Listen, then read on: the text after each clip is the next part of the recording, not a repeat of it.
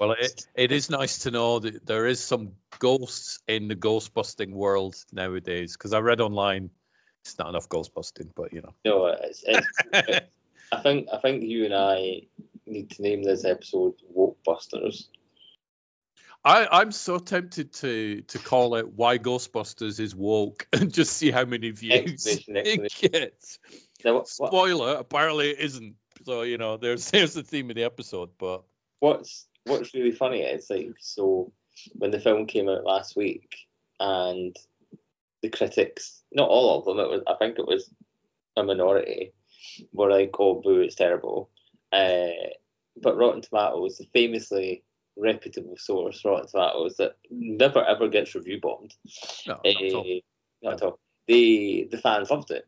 So I don't know what it's sitting at the minute, but it was like 44%. It was high 80s on the audience last time I checked, which was a few days. Right, well, there you go. That's plenty. So I put out a screenshot of that, saying, you know, that the moral of the story here is, make your own mind up, and it's always a case of make your own mind up. Yeah. So what's that at? So it's at 44% with critics, 84% with the audience. So yeah. And I'm pretty sure for Afterlife it was 64% reviewers, 94% or 96% with fans. So yeah. So make your own mind up, right? But when I said that, I got inundated on Twitter with, oh, it's woke, oh, it's terrible, oh, it's bad, they've ruined it, etc., etc. And you and I engaged with a few of the individuals who believed that there should be a cap. You're only allowed 2 gay. Well, yeah. To be fair, that was one person, wasn't it? That was one person that came back. And for anybody who doesn't know and who has got way too much time in their hands to scroll back amongst everything, seriously, don't scroll back. No, don't. It was somebody called Kim, who's an aspiring Hollywood superstar with 18 followers on their account. And they kind of, I can't even read it all, and I don't really want to read it all. But the basis of it was it's woke. So we're like, why is it woke? You've seen it, I haven't seen it. So therefore, we're at different angles. Pushing an agenda. Pushing the agenda. There's too many gay people in it, and we're like, well, should there be a limit? And they came back with, yes, there should be a limit. One per film. In my 28 years of life, I've only ever met 2 gay people, and that's the reality. And that's what she said. And I was like, okay, fine. And we gave up because we weren't giving them any more oxygen. But I think what's really funny is, like, last night I put out on Twitter, tagging Ghostbusters Frozen Empire, that you and I were going to do a chat. Had people seen it? Did they like it? Now, keep in mind, we were inundated when the movie came out, and people were jumping on really quick to say they loved it or they hated it. But when I said that was it too woke? Was it not woke enough? Like, what is woke? Not, but one reply on Twitter. I got one reply on Twitter last night, and it was from a friend. So we got one reply from Susie MC, so we're giving Susie MC a shout out because she came back with a reply going, I thought it was pretty good, but films these days keep trying to have these same world-ending baddies. Again, I have no issue with that whatsoever, but I do not feel like the stakes ever feel as high as they did for the baddies in the 80s or 90s films. Again, I'm not arguing that. Little too much fan service to think I preferred the last one more. I am 100% okay with that sort of critique. That's not me saying I totally agree with everything that Susie said, but I'm not going to dispute it because I'm not one of these that thinks me and you liked a film, so therefore everybody must like it, and people who didn't like it are wrong. You're wrong. It's an amazing film. I think what we try and do is rationalize what people are saying. Yeah. Because I think there's a real. This is not new. This is not Ghostbusters specific, but I think there's a real danger of just toxic masculinity or, you know, sexism going on in the industry, where you look at Doctor Who, they cast the first ever woman in the role. Well, technically wasn't the first ever. Jodie Whittaker was not the first woman Doctor. Joanna Lumley was the first ever Doctor back in the 90s when they did a comic relief special written by future showrunner Stephen Moffat. He wrote and produced and did the Children Need special. Anyway, Red Nose special. But as soon as they announced that it was a woman, review bombed. It's going to be terrible. Just give them their own show, give them their own films. When Captain Marvel got announced, review bombed before it even came out. You know, we don't need women superheroes. When Ghostbusters 2016 came out, and you and I agree that the marketing for the all female reboot. I hate the market. Marketing was awful. Terrible. But you know, the first trailer came out, and it was like, you know, 30 years ago, 4 scientists saved New York. So they set it up like it was going to be a sequel. So expectations were already so high, and then they came out and said, no, actually, it's a reboot. And I'm happier that it's a reboot. That's fine. I have no issue with that whatsoever. But the marketing was wrong. Like, let it stand on its own merit. Don't be like, this is a woman film, woman Ghostbusters, da-da-da-da-da. Just let it stand up on its own as a comedy. Yep. And when you watch it, it's a great film. The director's cut is better. But I think what's really terrifying now is that film fans, ironically, are gatekeepers, and they're like, no, you can't have that. You can't be a part of our club. They didn't want kids to be in Ghostbusters. They didn't want it to be kiddie Ghostbusters, even though they were all great. And was Stranger Things not one of the most successful TV shows in the world? But also, sticking with Ghostbusters for a little while, we won't like make this 100% Ghostbusters thing, but obviously we're going to touch upon it because it's one of the targets from the idiot people online at the minute, and the film's current. When the original Ghostbusters came out back in '84, the audience, they're now bitching and moaning about we don't want kids as Ghostbusters, were younger than the characters in this new one. So it's like, so you want Ghostbusters that are older than you? But you said to me when the first teaser dropped for Frozen Empire, you said to me, I guarantee you people will be complaining that it's not as good as the '84 film. And it's because they're not 12 years old anymore. They've grown up. And this film is scoring really high with like 18 to 25-year-olds. Yeah. And that's just stats. That's just the truth. That's just market research. I was chatting with Annette over the past couple of days about what I've been chatting about on podcasts and stuff, and her son is now 30, and he grew up with the Star Wars prequels. Right. And because he grew up with the Star Wars prequels, he loves the prequels, and they're his Star Wars. And yet that's not you'd get buried alive on the social medias with saying that you prefer Jar Jar Binks to Ewoks or whatever. But it is, I think, a lot of people who watch films now and complain about them, they're trying to replicate the feeling they got back in 1984 when they were watching The Temple of Doom, or 1984 when they were watching Gremlins, or 1984 was such a good year. Or watching Ghostbusters. They keep saying, we want a Gremlin sequel. No, you don't. Like, you will absolutely tear it apart, like, because it will not be exactly as you remember. And it's all the people who say, we want Back to the Future 4. No, you don't. No, nobody wants to. No. You don't want Back to the Future 4, and you don't want a reboot. You just don't.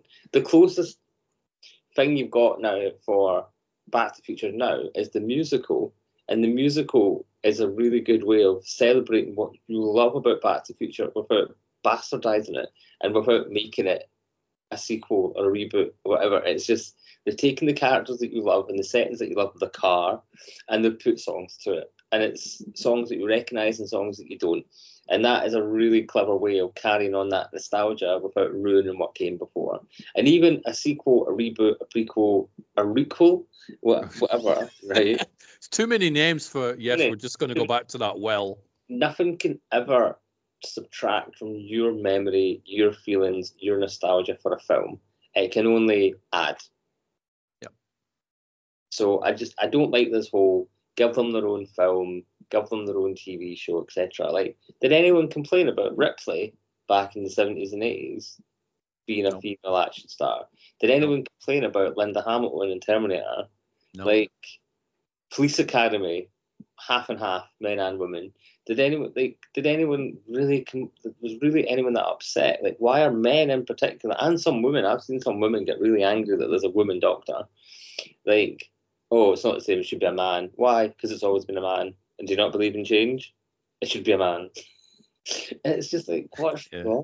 What's wrong with your audience is 50-50 down the middle. Why are you only representing half? And not you represent white men. Well, I mean, it's interesting when women go, I don't think she should be a woman doctor. Like that's more an interesting conversation to have with them than a man going, I don't think she should be a woman doctor. Because with a man, when you go, why not? You're an idiot. Doctor Who's an alien. Get a grip. With the woman one, you're like, why? But where was I headed on that one? So yeah, an interesting. I mean, nostalgia is a huge thing. I've seen 53 films this year, and 4 of them have been Roadhouse. Right, so that's really. So I've watched the original one twice, and I've seen the remake twice this year. Now I've seen the 1989 Roadhouse loads of times over the years. I saw it back in like 89 when it hit VHS, or 90 when it hit VHS, and loved it ever since. So I've got a nostalgia thing for that one. I watched the remake and I enjoyed the remake. It's more of a reboot, so it's not like exactly the same plot, but the foundations are there in the same way. We're going to reboot Ghostbusters. We're going to have some people catching ghosts. That's it. You do a totally different film. It's more of a reimagination type thing. And I liked them both. I liked the new one. I liked the old one. And while we're watching the new one again, Annette said to me she'd never seen the Patrick Swayze one. So I'm like, well, there's an interesting experiment, because she'll be watching the new one, which she enjoyed. Let's go back and watch the original one, see which one you prefer. She preferred the 1989 one. So taking nostalgia out of the way, yeah, she still preferred one film over another. But nostalgia is a huge thing. I'm genuinely, we've had this conversation so many times now, mostly on here, about film fans just not enjoying film. Like, I would love to scan their brains and go, what is it that you want? Like, what is it you're after from a film? Like, I've seen so many people say about Frozen Empire, oh, it's just the same as the rest of them. I'm like, well, it's not, for a start. When Afterlife came out, they came away from New York, came away from the firehouse. It was all the original characters, and it was a film about legacy, and it was a film about Phoebe, mostly Phoebe, figuring out that her grandfather was Egon Spengler, and there's a big threat coming, and he had a plan. He's not alive anymore, so she has to complete the plan. And everybody went, oh, it's too different. It's not Ghostbusters. It's not in New York. There's not this, that, the other. So they bring out the sequel, which is in New York. It's about the firehouse. They bring back the originals. They bring back the new cast. Oh, but now it's just too much of the same. Exactly. And they say, they were like, because Good Morning Scotland on BBC Radio Scotland tried to get me into a fight when they invited me on Friday, because like, oh, well, this review said that there's no Ghostbusting. How can you have a film called Ghostbusters about Ghostbusting? I'm like, have you seen it? And no was the answer. It's like, literally, the second scene, there's a pre-title scene that takes place in the past, then there's the titles, and then it goes right into now, as the Ecto-1 hurtles down the road as they're busting a ghost. Yep. And I think in the original film, they catch Slimer. Yep. That's it. There's a montage, but you don't see them catching any ghosts in the montage. No. And then you've got Gozer at the end and the Stay Puft Marshmallow Man. The second film, they bust the ghosts in the courthouse. Then there's a montage, and I think they catch like 2 or 3 ghosts in that montage. And then there isn't a ghost again until we go at the end. Yep. The reboot, they catch the dragon demon at the gig, and then that's it. and then they catch the ghost at the end. They stop the ghost at the end. Afterlife, they catch Muncher at the start of the film, and then nothing to the get goes out at the end. So what's? I think whatever it is, there's going to be a certain demographic or numbers who will go after anything. It's the old, I've done 15 things for you, Fraser. Well, I asked you to do 16. Right. I've done all those 16 things for you, Fraser. I've completed the list. Yeah, but you did them in the wrong order, though. Right. I've done them all, Fraser. I've done them all in the correct order. Yeah, but you could have done that one better. I think there's always going to be an amount of people who will go, I'm going to get it. And it's just, I don't understand the mentality of them. I think the internet is obviously a huge problem. Yeah, because it just breeds toxic traits. But I think there's a lot of people, and it'll be the same people who think, I'm on the internet, I'm going to be an expert on anything. I saw somebody, there was an issue, not an issue, it was an incident in Baltimore where a bridge has been hit by a boat this morning. You know, already I've seen people going, well, actually, looking at that video, the bridge should have been designed. Really, you're a bridge expert now? You know, and maybe that person is a bridge expert. I don't know what they do for a living, but and then last year, I think there was a woman that went missing. You remember the woman that went in the river? Yeah. I have never seen so many forensic police experts in my entire life. And then that case was solved or whatever it was. And then the Ukraine-Russia problem. I've never seen so many geopolitical experts come out of the internet woodwork in my entire life. So I think everybody goes, I've got a keyboard, I could be an expert. Now we're on a podcast. I'm not an expert in films. I watch films and I love films and I like talking about films. Not an expert. Oh, you're an expert in catching ghosts, clearly, because that's your second job. But just so you know, like, it's been a very long time since I've worn this flight suit. I did this for you. Ignore that side of it. I'm no longer affiliated with that group, but I'm not taking it off yet. They'll probably leave a comment going, "You just don't represent us," and they will say that. They will. But you've disclaimed yourself by going, actually, I'm not associated, so pay attention. I did co-create that group, but I'm no longer part of that group. No. But yeah, I think it's just really sad that people just don't enjoy things anymore. Like when Kate Middleton kind of vanished and everybody was, and I was one of them. It was like conspiracy theory. And then the poor woman comes out and says, actually, I've been diagnosed with cancer and getting treatment. And everybody was like, oh, okay, sorry, yep. It's like, you do not know what someone is going through in their day-to-day. But not all of them. A lot of them came out and went, well, if you'd have said that earlier, then but it's like, will you just have a breather? I know. Will you just calm down from just trying to scorch the earth? Ship online of, I have the right to know everything. And if I don't know everything, then it's a conspiracy, or you're out to get me, blah, blah, blah. Remember when the COVID vaccinations were coming out and it was like, oh, they're going to install 5G in you and they're going to track you. Yeah. And I was walking past a very small group of protesters, and I mean maybe 10 to 15 people in the pouring rain, and they're shouting about how Nicola Sturgeon, who was the First Minister of Scotland at the time, she's putting secret police in your children's schools and she's monitoring what your children are learning and what smartphones, they monitor everything anyway. So, you know. Exactly. You know, you post on Facebook, would you like to share your location? Yes. Oh, I can't understand how they know it's going. Anyway, it doesn't matter. And I just, why are you so crazy about this? And I had a friend, we're not friends anymore, and we weren't friends for such a long time, then we were friends again, and then he turned out to be just, if not nuttier, just mad. And he came out and he went, oh, the COVID was a hoax.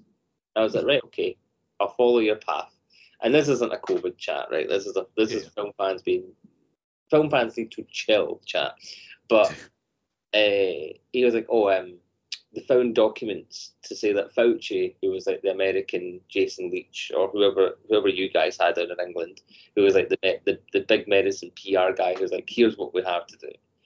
Chris Whitty, we had. Yeah, so they had Fauci, and it's like, oh, there's documents that show Fauci were in this lab in China or Hong Kong, and they fabricated the COVID virus to keep us all under control. And I was like, okay, who's got these documents? Oh, Russell Brand has them. Yeah, okay. And I was like, what? And I was like, okay, let's just put a pin in that. Mm-hmm. And I was like, and have you seen the documents? Go watch his video and you'll learn the truth. And I was like, right, I'll bite. I'm a rational person. An hour and a half of Russell Brand's truth mission.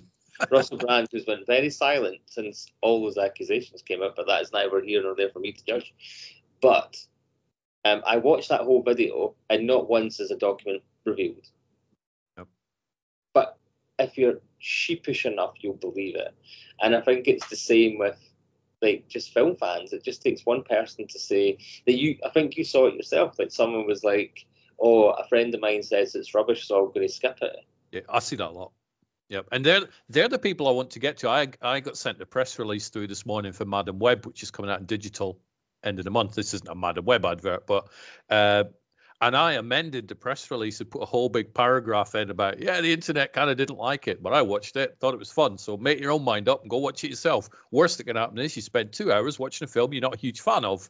Will Madam Web change your life? No. Will it be the top 10 film of the year? No. Is it a good couple of hours entertainment? Hell yes. And I put that in and sent it back to Sony. I'm like, here you go, I've done an article for you. Because it's just like, watch it yourself. I mean, people go, oh, I don't want to waste my time for 2 hours watching a film. That's pretty much every film. You know, really, films they don't change your life. Some do, but the majority don't. Change your life. Do you know what I mean? And let's just break it down a little bit. Hey kids, let's rap. Like, nobody sets out to make a bad film, right? It's not some great plan. And you have to appreciate that hours and hours and months and weeks and years of their time, of crew, all the crew, and you're talking hundreds, all the cast, 5, 10, 15, 20, all the PR, all the promotion, all the planning, all the scheduling, all the film. Like, I make films not for a living. I don't make money from it. But I make, short films, and I make projects for a living. Sorry, my Greenlit campaign page is flying through the roof all of a sudden. 3 pledges in, and I'm so intrigued. We've just cast somebody who... I saw that, yeah, and I don't know who it is, so, I'm looking forward to when you announce that, however you do. Quite a well-known name in Scotland, but they've got 64,000 Twitter followers. Ooh. And they've started following Faithful. So I wonder if he's hit a retweet button and maybe it's going Fast and Furious. Anyway, I'll check it in a minute. Fast and Furious, is it Vin Diesel by way of Scotland? No, but they did film quite a lot of Fast and Furious. They did film in Edinburgh, yep. And some in Glasgow. But nobody, people just don't appreciate how much hard work goes in from, here is an idea for a film, TV show, play, musical, book, whatever. Here it is at the end. It's out into the world. And people are so quick to go, oh, it's crap. Oh, it's terrible. Oh, I'm not going to give it a chance. Or worse than that, oh, I've seen a still image or I've seen a poster. That'll suck. That's going to be awful. Terrible. Yeah. Why? Just looks at it. Yeah. It's when you said that you enjoyed Madam Web. You said, I watched Madam Web and I enjoyed it. And some asshat was like, oh, it's woke nonsense. And you're like, what do you mean? Go watch it and see. I have watched it. I've seen it. It says it up there on the posting. I've just watched it. I have watched it. What do you mean? Silence. I Googled it this morning and I can't remember the name of the website, and I wouldn't announce it anyway because that website shouldn't exist. But there is a website that you go on and it tells you the woke points in each movie. Somebody's done that on Steam, the video game platform. Someone made a list of woke games and why they're woke and to avoid them. So have you seen Madam Web? No, not yet, but I'm going to watch it. So these aren't spoilers, so you don't have to worry about that. I've watched plenty, but so I Googled it because I knew we were going to have this conversation, and this guy never came back and told me why Madam Web was woke, and I still, for the life of me, I can't work out why it appears woke. Is it got a woman in the main title? Yeah. I don't think that means it's woke because films have had women in them for years. They just won't stop making movies, damn them.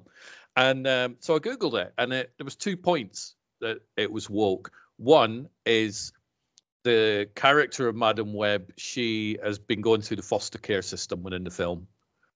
And she mentions at one point, she said, yeah, my foster dad or whatever it was, he was an illegal immigrant and he got deported. So now that's why I'm on my own and I'm just, looking after myself type thing. So there was that. That's like a single line in the movie. That's woke because it's forcing the fact that, immigrants, political asylum and deportation. So apparently it's woke because of that single line in the movie.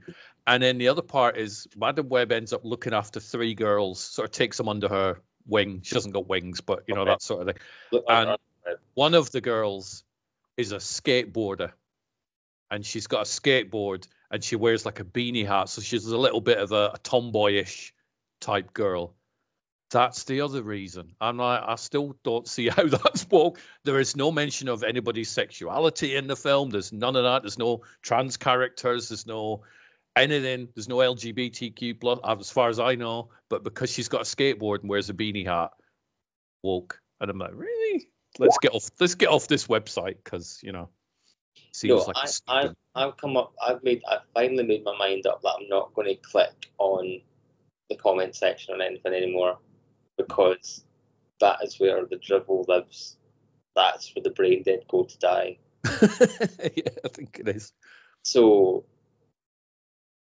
going back to Ghostbusters, like they put out a trailer and there's a shot of 4 new Ghostbusters all wearing red coats.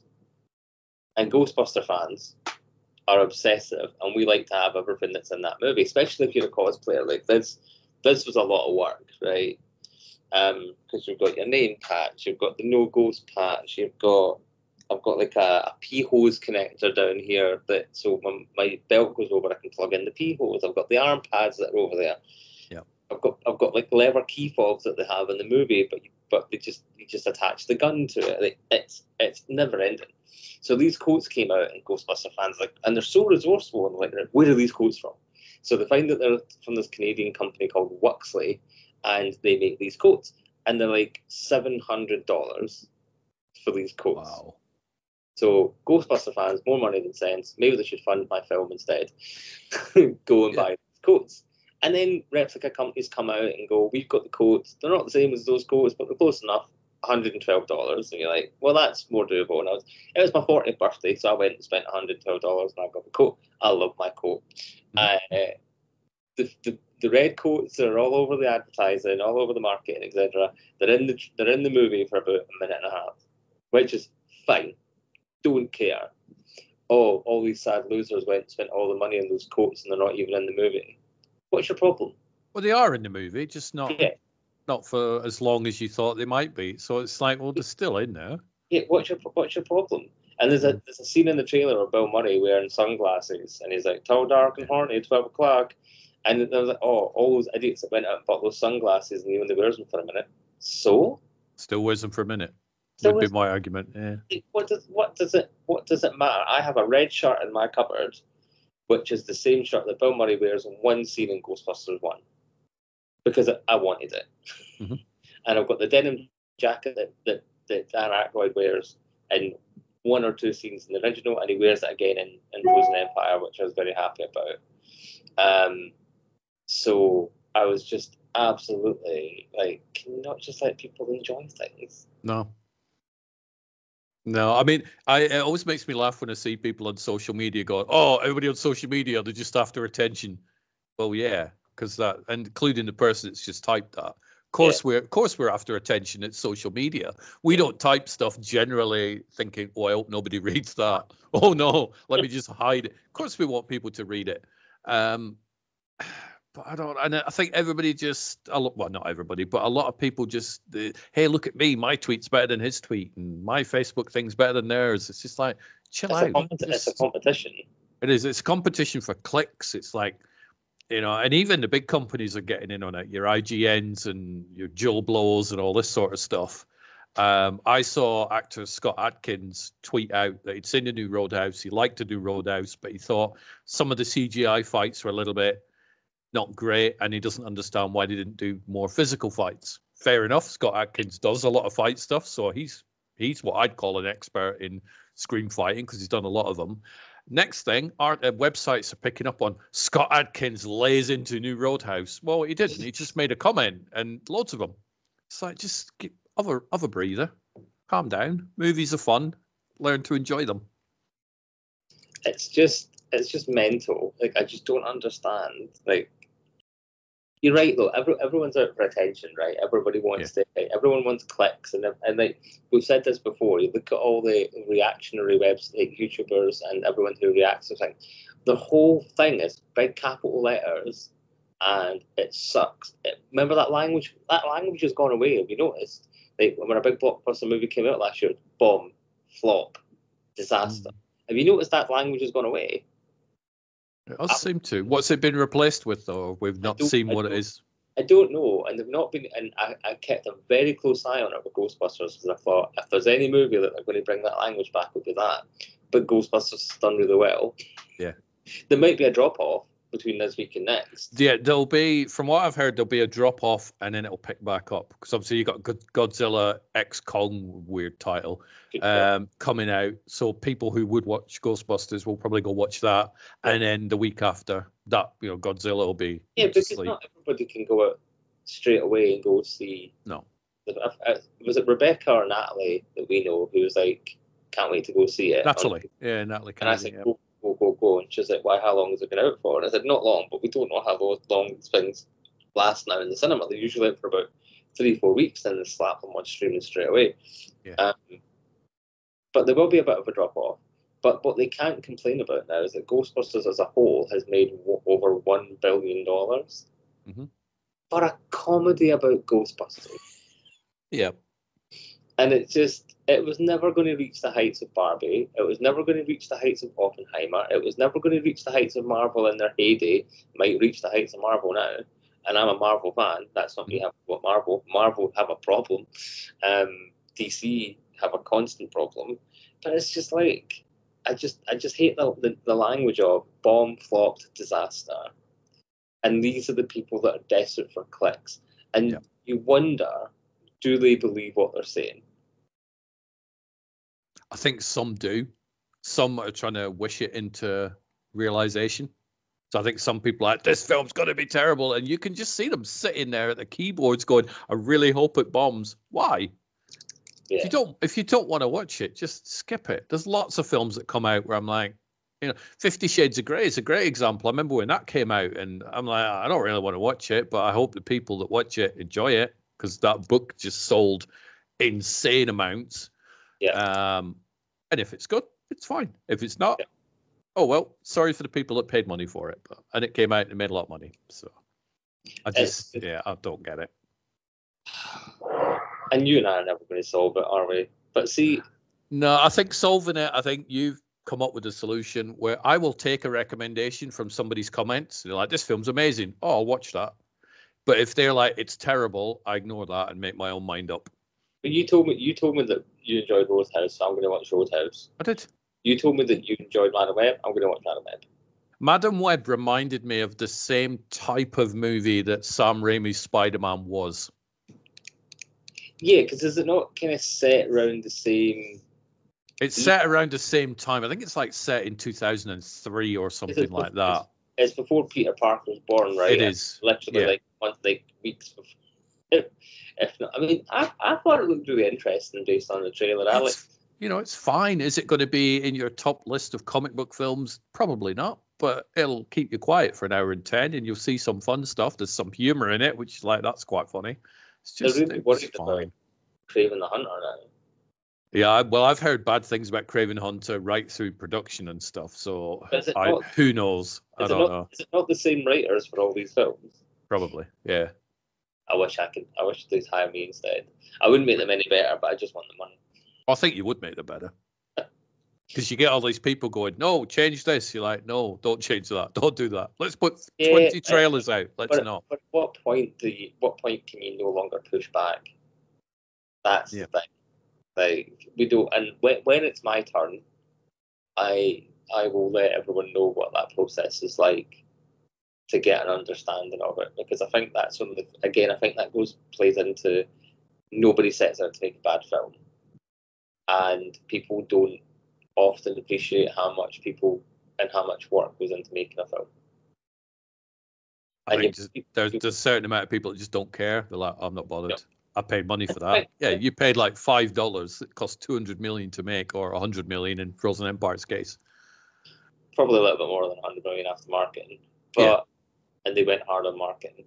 But like, and this is what's so good. We're in a streaming era where literally you go, oh, I want to watch that film. You can go watch that film right now. Mm-hmm. There is so much choice. You don't have to worry yourself about Doctor Who, Ghostbusters, Kong, whatever, Bannerman Web. You can go watch something you do like.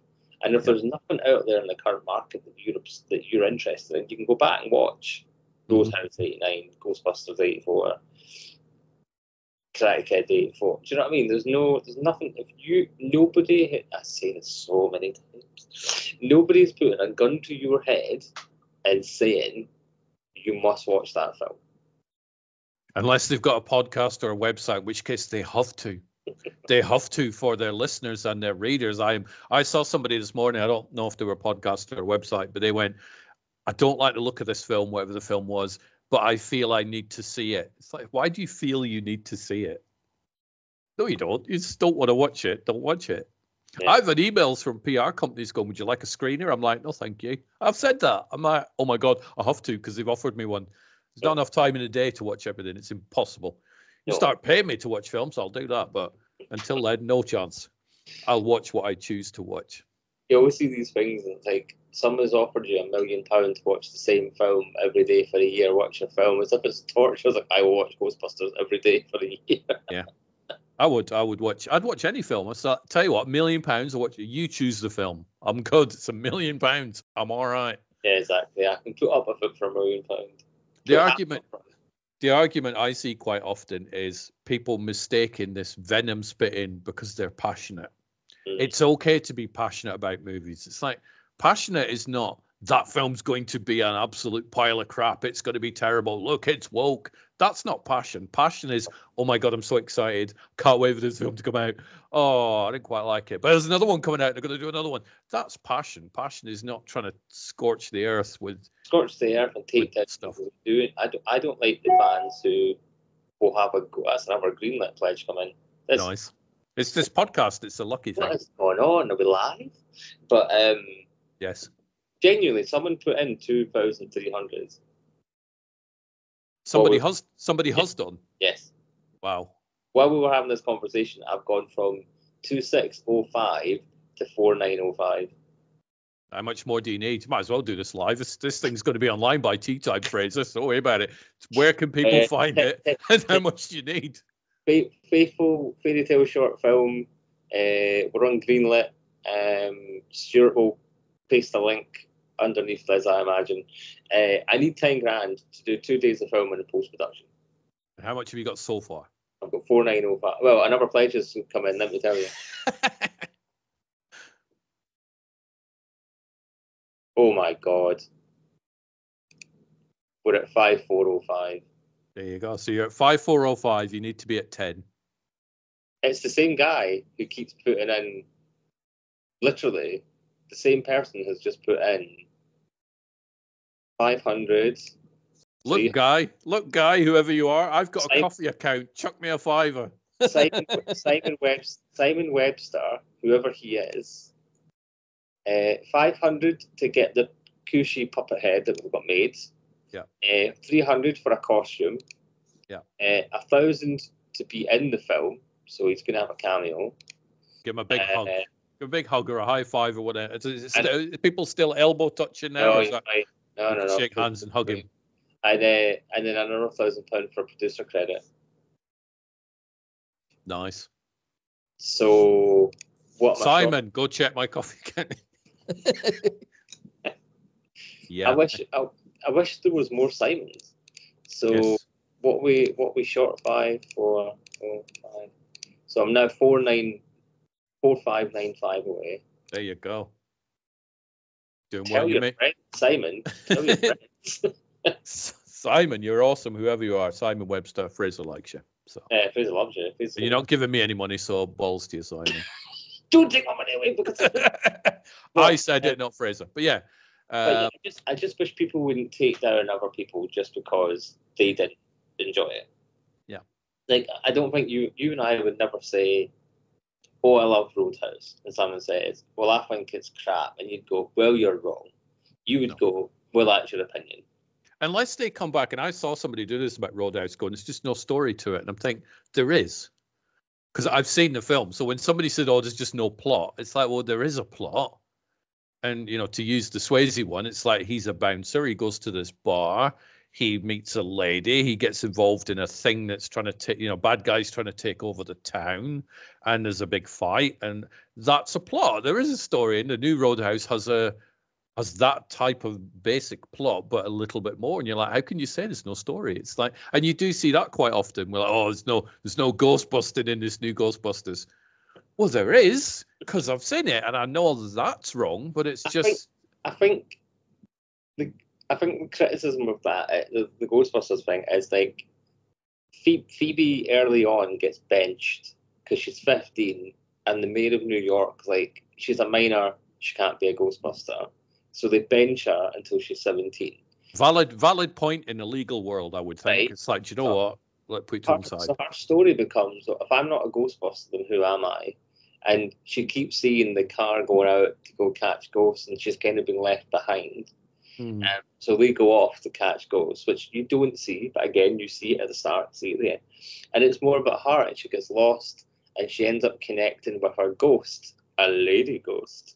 So when you say her ghost, who's this? And I'm not too sensitive to spoilers, but there's a lot of people who haven't seen it, so don't go too heavy. It's a girl called Melody, who she burned, her house burned down, and like her family died, and they've all moved on, and she's the only one that's left. So she's lost in the world too. Okay. She connects with Phoebe because they're both really smart, and there's a bit like I think Phoebe definitely develops feelings for her, and I think vice versa. But it's not this big forced lesbian love story. No. There's nothing salacious about it. There's no contact because one's alive and one's dead, and that's what it's about. This was the undertone that idiot troll was going on about. There was an undertone in the movie. I'm like, oh no, not an undertone. Yeah. Oh no. So it's more about Phoebe figuring out where she fits in, and she's 15. This is her first crush, and it's her navigating her feelings because she is autistic in the film. So it's her figuring out neurodiverse, and it's her figuring out who she is in this whole world. How is that a bad plot? I don't know. Because I've seen a lot of people latching onto that. So, this isn't something I want my children to watch. So go back and watch the first one when you're 13. You got Dan Aykroyd with ghosts going down on him. Yeah, you've got a scary library scene which just scared the pants off most kids because they didn't know what they were going to get. They didn't know what Ghostbusters were. We were fine, A lovely tribute to the library ghost. I've seen that GIF or image or whatever. Yeah, just obviously they've extracted the footage of the original actress who played her because she'll be long dead now. Yeah, and they've taken her and they've put her into the film now, and I just think that's a love rather than recast her. I think it's just a lovely wee touch. That's just nice, and she scares the crap out of Ray and chases them out of the library, and I think that's nice. I think is that ghost? Is it the same ghost that's in the first movie? Does Dan Aykroyd go, oh god, not her again? Type? Yeah, basically. That's amazing. Because I've seen people complaining about fan service. It's like, I like fan service. Yeah, because you've got the guy who ran the library. He's back because Ray put up outside the library because they're going to go speak to another character, and they're like, oh, we don't think you can park your bike here. He goes, oh no, they know me here, we're friends. And he comes out and goes, Dr. Raymond Stanford. And it's like, what? There's nothing wrong with but I say there's nothing wrong with fan service, and there is nothing wrong with fan service. What's wrong is they want it both ways. They don't want original story, but they don't want fan service. Yeah. What they want is the original movie, but not remade and not recast and not redone. Yep. So let it go. It always reminds me of the Star Wars prequels. So, Jedi was the last one. We didn't get any Star Wars for a whole bunch of years. And then George Lucas went, I'm doing more Star Wars. Everybody's like, yay, finally we get more Star Wars. And then The Phantom Menace comes out. Attack of the Clones comes out, which I'm not a huge fan of that one. And then Revenge of the Sith comes out. And they're like, no, nothing like the original Star Wars. They suck. So George sort of goes, right, I'm out of here. I'm going to sell it to Disney. Force Awakens comes out. And everybody's like, this is too much like the first Star Wars. This sucks. What do you want? Do you want it to be different? Do you want it to be the same? We just want stuff we've not had yet. And they just get really entitled. I enjoy the prequels. I like the prequels. My issue with Attack of the Clones is it just looks too cartoony with the CG. Yeah. It doesn't look like the rest. It was CG in its infancy. It was, yeah. And I think that might be one of the first films that shot on digital opposed to analog. Yeah, well, Neil Johnson's screaming at his monitor, going, "I shot the first digital one," because if you ever speak to Neil, ask him about his Lucas digital thing. It was Neil. Neil apparently did it, and then Lucas went, "Oh, I did it better because Lucas has got a bigger megaphone because he's George Lucas, really." So, hi Neil. Yes, apologise, Neil. In terms of blockbuster franchise films, that was nicely done. In terms of blockbuster franchises. That works. No disrespect to me whatsoever. But yeah, it was. They don't know what they want. You know, that's the point of it. Like I sat in the cinema screen waiting for the trailers to start for Ghostbusters, and I went on to Zavi, and straight away you could pre-order the 4K steelbook. And I was like, I'm having that, and I ordered it. Yeah. And you know, I said to my wife, I said I've ordered it, and she didn't turn around and go, but what if you don't like it? Like, there was no question of it. She was like, that's great, baby, you deserve a treat. Yeah. The thing is, it's like, even if you, it would be interesting to know what a Ghostbusters film would be like that you hated. What could they possibly do to it? And you come out and you're like, that was just, or maybe kill them all. I don't know. Maybe that you'd be like, I'm done. If they killed the OGs with no sense of purpose, if they did it for shock value, that would annoy me. Yeah. But it probably wouldn't be enough for me to stop watching. No. Like, there are certain episodes of Doctor Who that's been written by a transphobe, which I really, at the time before that all came out, I really enjoyed those episodes, and now I just don't watch those episodes. Really? Does it change? See, I can't support transphobia. No, right. And I mean, I've not seen the episodes, but within the episodes, was there transphobia, or there none within the episodes? No, he was very good at sticking under the radar, and he's also a gay writer who's against trans people. I'm like, I don't understand. We all want the same thing, but he set his Twitter followers after me, and I didn't. I had nothing to do with him. I didn't tag him. Didn't talk about him. Nothing to do with him. I went after another TERF, because she was like, oh, I support the LGBT community. And I was like, what happens to the Q and the T? Like, you can't support one of, like, some or not any of it. And she had a fridge magnet on her thing, and it was like a definition of a woman, and it was like woman, female, blah blah blah. But that was made by like a hate protester called Posey Parker, and like, literally, like, they go after Nicola Sturgeon, they go after everybody who, how dare you, any man who believes that trans people exist, you're a misogynist, or you're a sexist, or you're a paedophile, or you're a groomer. These are all the words they throw at you. But trans men also exist as much as trans women, but they don't talk about the trans men. They leave the trans men alone. That's okay for some reason. And my nephew is trans, but it's just, so anyway, so she had that thing, and it was that magnet, and it was from like a hate campaign. So she can't go on and say, no, I love the community, I'm a fan of the community, but have that behind her. Clear as day on the video, on her apology video. Yeah. So I retweeted it and tagged in the BBC, and I was like, really? Do you want to do your research before you maybe look at this?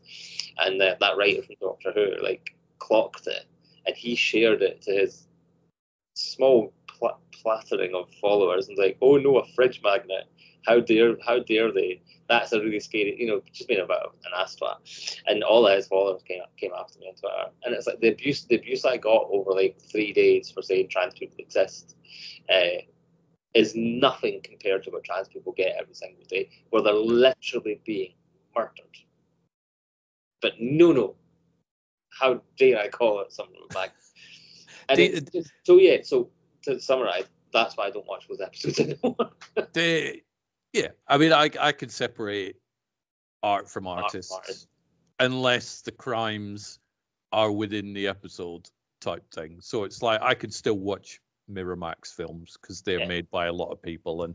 And my argument for the Doctor Who thing would be, yes, they were written by somebody you don't like, but there's still a lot of people in it that you do like, and the plot's fine. Yeah. And so there's always that, but I think it's an unwinnable conversation. And I think the internet is filled with unwinnable conversations, whether it's, I liked Roadhouse. No, you didn't. I did really. You're lying. No, it's...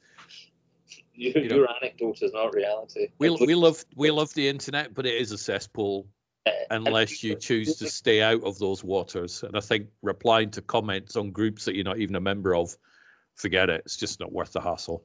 Yeah, it's when Russell T Davies decided that Davros was no longer going to be in a wheelchair because he didn't want to be ableist.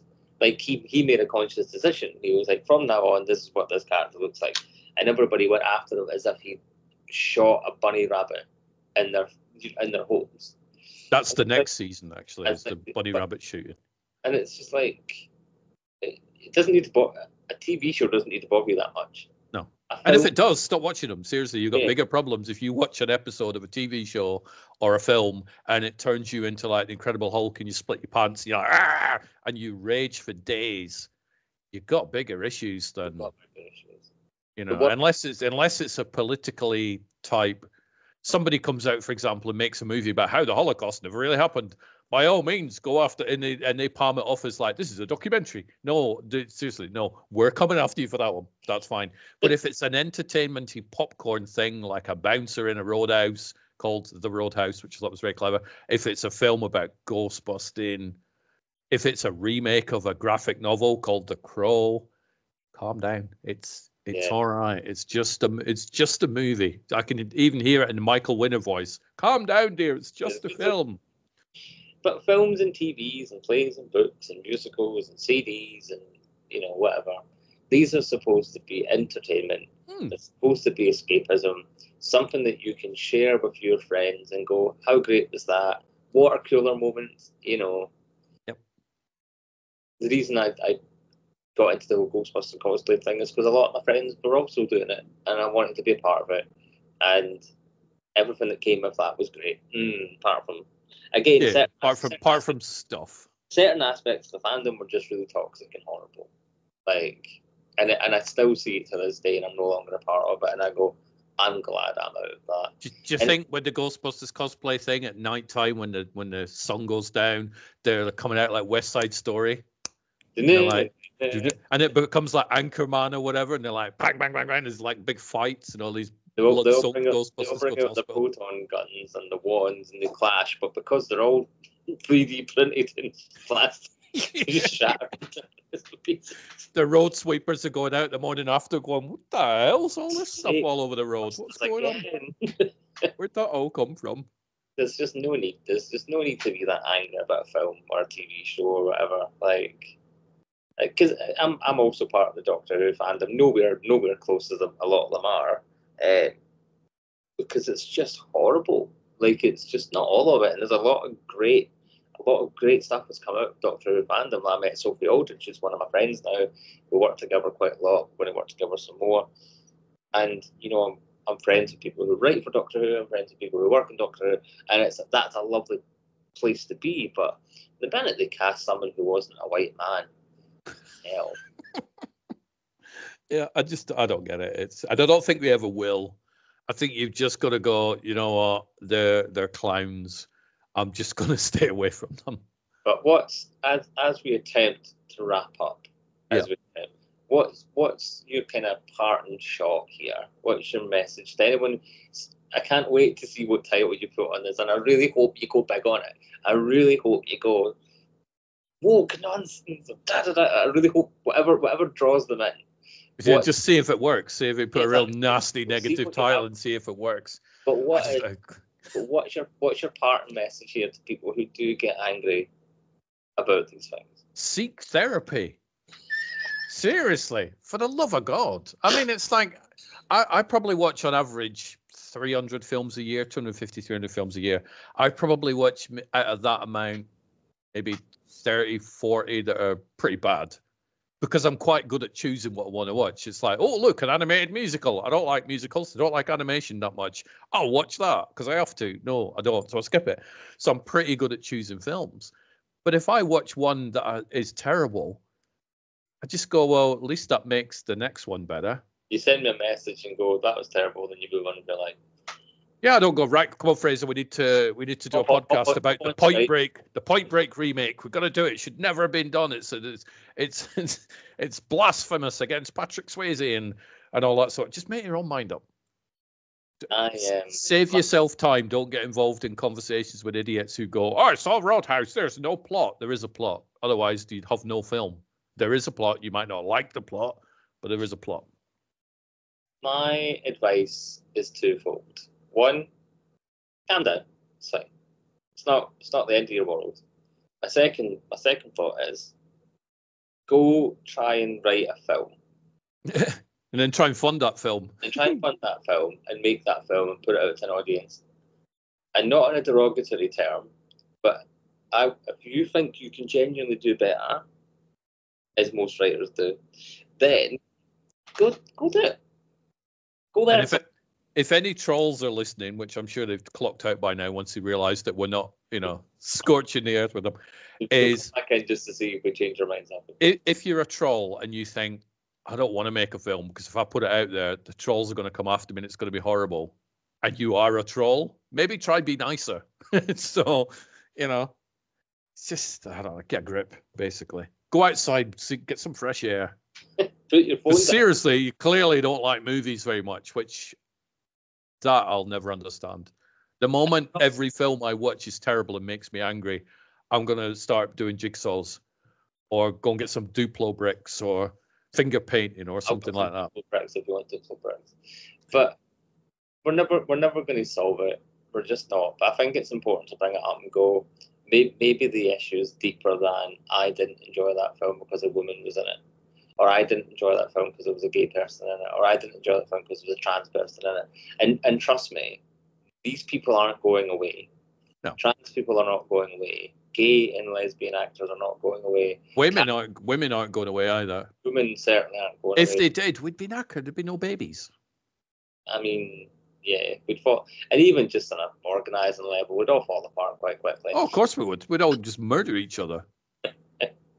But, there's films and TV and books and theatres and musicals, they're only going to get more progressive as time goes on. And the thing is, it's not just films, it's video games, it's politics. That's a whole other thing. Yep. It's politics, it's video games, it's which console you use. I like PlayStation. You're a dick. Xbox is better. No, it's not. And so it's that. It is movies. It is it's everything. We live in a polarized world, which sucks because it's like nobody can. And I don't know if you found this or not, but have you ever found it? And I may have seen you nearly going into this, and I get it because I've nearly done it myself, where somebody's like, and I'll use Ghostbusters as an example. I didn't like Ghostbusters. I thought it was terrible. And our instinct is to defend the thing that they're attacking. Their point is going, I don't like it. I thought it was terrible. Yeah.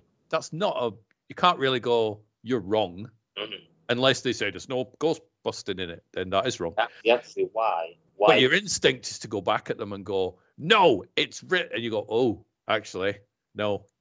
It's to tell the difference between somebody being an out-and-out dick troll by going, there's no Ghostbusters in it, it's ruined, it's woke, like my puppet said the other day. I didn't like. That was you? That was me. I was the puppet. Yeah.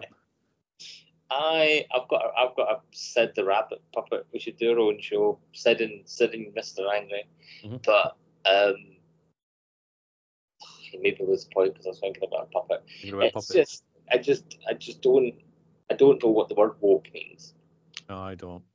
I think it's, as far as I know, it means it's progressive thinking and changing the way you look at things, which I think would be a good thing. Anything in their remit they think is wrong. I mean, Annette and I are rewatching Grange Hill right from the beginning, and we're at the series now where it's around the early 90s. Nowadays, there are a group of people called travellers. Travellers will live on various different sites and move around.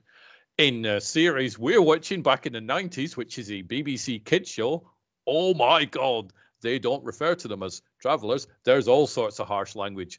You go back to the 70s, and there was I presume, I don't know where he came from, but it was a dark-skinned little gentleman.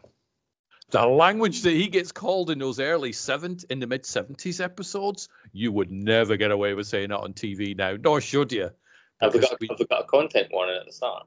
They do. This reflects views from 1970 or whatever, so it's good that they got a warning. But you watch and you go, that's a BBC children's show, and it was acceptable to be on TV then, saying all these things.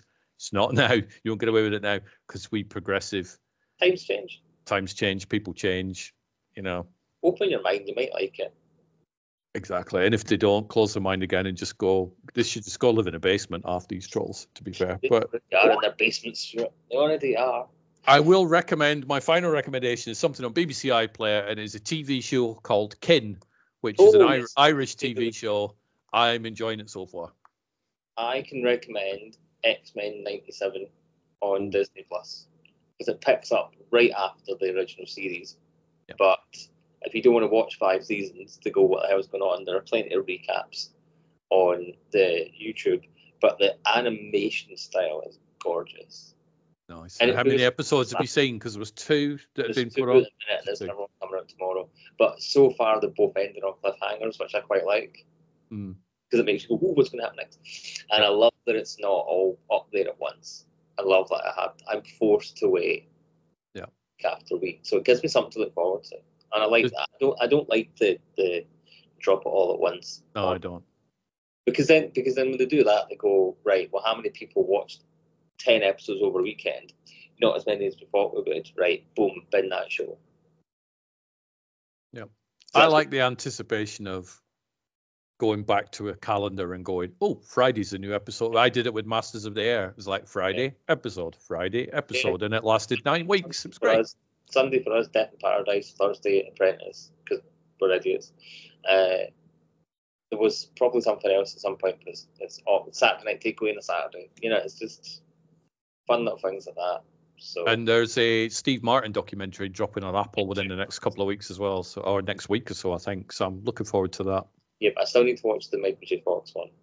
Oh, that you will cry. Oh, I know I will. It's really, really good. But there's that one. There's a Selena Gomez one, which is really good. Love Selena Gomez. That's a really good documentary. Annette watched that show. I didn't really like her before, but now I really do. And I'm like, that's good. That's the point of it. That's what you want from a documentary. Yeah, well, I didn't like it, but now I do. Only Murders in the Building will be coming back at some point. That's filming now. Cobra Kai season 6, the final season, that'll be on at some point. Plenty to look forward to. We're only on end of March. There is a lot of stuff coming out, so don't watch stuff that you're not interested in. It's pretty much the whole point of this. If you don't want to watch it, or you think it's going to be terrible, skip it. Watch something else. It's like people will go, "Oh, Star Trek's gone woke." Yeah. Why is Star Trek woke? If they cast a black woman in a main role on the bridge, they did that shit in the 60s. Get a grip, catch up, people. Anyway, I assume people have sat through our hour and 2 minutes and went, you know what, these are 2 rational gentlemen who make a good point. My mind has been changed. I hope so. Do you know what? It'd be nice. I'm sure we will get some messages of agreement. I noticed we didn't get any wokey trolls. We did say we were going to read out their comments, but we didn't get one. So thank you, Susie MC, for your nice message. Somebody did just shrug their shoulders at us. They did. I didn't quite. I'm like, they got a beef muscle spasm or something. I don't. Are they misinterpreting us going, "Oh, woke bad," or are they like, "Oh, I don't know what they're thinking." Yeah. But I think it's so funny that we said, right, we're going to read out your comments. Like, here's a platform for you. We're going to read out what you. We weren't going to criticise anybody. I think we're just going to read them out, and nothing. So was it because we said we're going to read them out, or was it because the film is number 1 in America and it's not a $1 billion franchise? We will never know because nobody replied. Oh. Other than Susie with a good answer. So this has been a blast. Therapeutic. You know who never comments on our videos? Who? Barry from Dean Strupter. Why does he not comment? He's not like you. It's upsetting, isn't it? I don't know if he watches these. Barry, what have I done? He listens because he said he listens to them in his walks. Ooh, okay. So Barry, let me know why you don't like. He always complains Fraser. that we comment on his stuff. Yeah. But yet won't. So come on, Bazza. If you're listening. I tend to listen to most of my podcast on an iPod, so I do the audio. I don't really go for the video type stuff. So anybody who wants all of these, they are also on audio as well. So I have very little time to sit and listen to podcasts. Well, you're too busy trying to get your film funded. What have I got left to go now? Let's do the maths. So 10. Simon Webster's taking all his money back. He's like, sorry, I typoed. They are 4,595 to go. Yeah. That's not bad.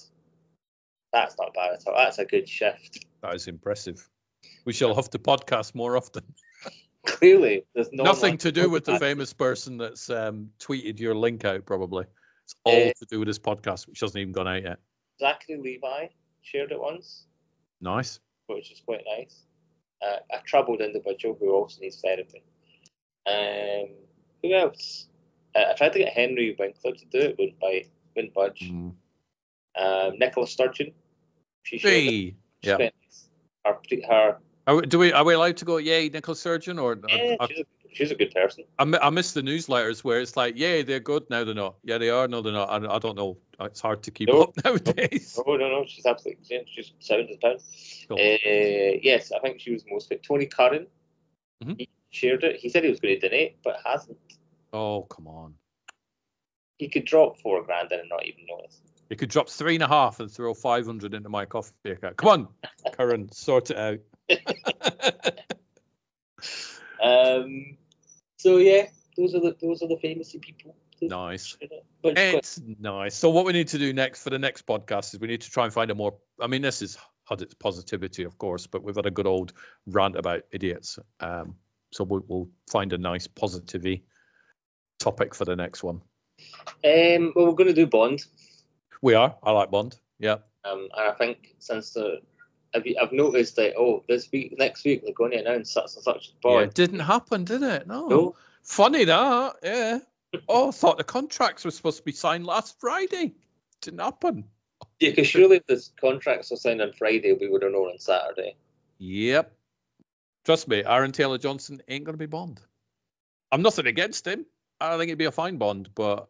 What happens if they come around tomorrow and they say, here's the announcement, it's Aaron Taylor-Johnson? Then I'll look like a dick. I said that to Annette last week. I said, look, I've been putting all these messages out going, it's not going to happen. It's not going to be Aaron Taylor-Johnson. It's not going to be. And yes, there is a possibility I may look like a total idiot if they do announce him. But so I'm gambling. But I don't think it will be. I was watching the Simpsons episodes, an old one, and it had what's the name of that director? Werehog. Oh God. Oh, Werner Herzog. Yeah, so he's in it as a magician, nice. And he's reading cards and he's telling the future. And Homer's like, how many more Ghostbuster films are they going to make? And he's like, 4. The gay Ghostbusters is fantastic. That'll be next one. That's the next one, Fraser. No, they've got Phoebe in it, and she's definitely got attendances. Okay. Ghostbusters Woke Empire.